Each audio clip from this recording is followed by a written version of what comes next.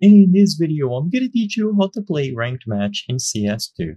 It's a very easy process, so make sure to follow along. In this video, I'm gonna give you easy to follow instructions on how to properly play ranked or competitive matches in CS2. You will be able to play them alone or with friends, and you will be able to increase your ranks. So all that you have to do is first, if you want to play together, go ahead and invite people to your lobby. You will be able to queue up with a maximum of 5 people in your lobby, so between 2 or 5 people together. And you can also queue alone if you want to.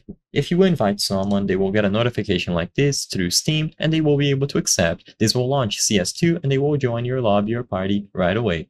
Now, you have to go over to play, and if you want to play ranked specifically, go over to matchmaking. So you have two main ways of doing ranked matches. You either have competitive or premier. As you can see, premier actually has to be unlocked. You need to complete a bunch of matches in other game modes, and eventually premier is going to be unlocked. Premier is going to be the primary way of doing ranked matches in CS2, and what this is going to allow you to do is to increase your rank. So as you can see here, by winning 10 matches in Premier, you will be granted a rank, and this is just a number that is going to increase. This number determines your ranking overall in the world, and you will be able to go over to the leaderboards and compare this ranking in your region.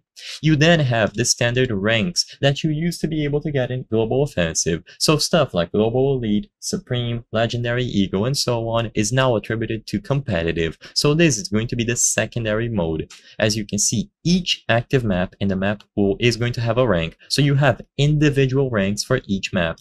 So you can just choose the maps that you want to queue into, go ahead, click go, and you will load in immediately. Once the match has been found, you will be able to play it out and see if you got a rank increase, decrease, and so on. I hope I was able to help you on how to play ranked match in CS2. If this video helped you, please be sure to leave a like and subscribe for more very easy tips. Thank you for watching.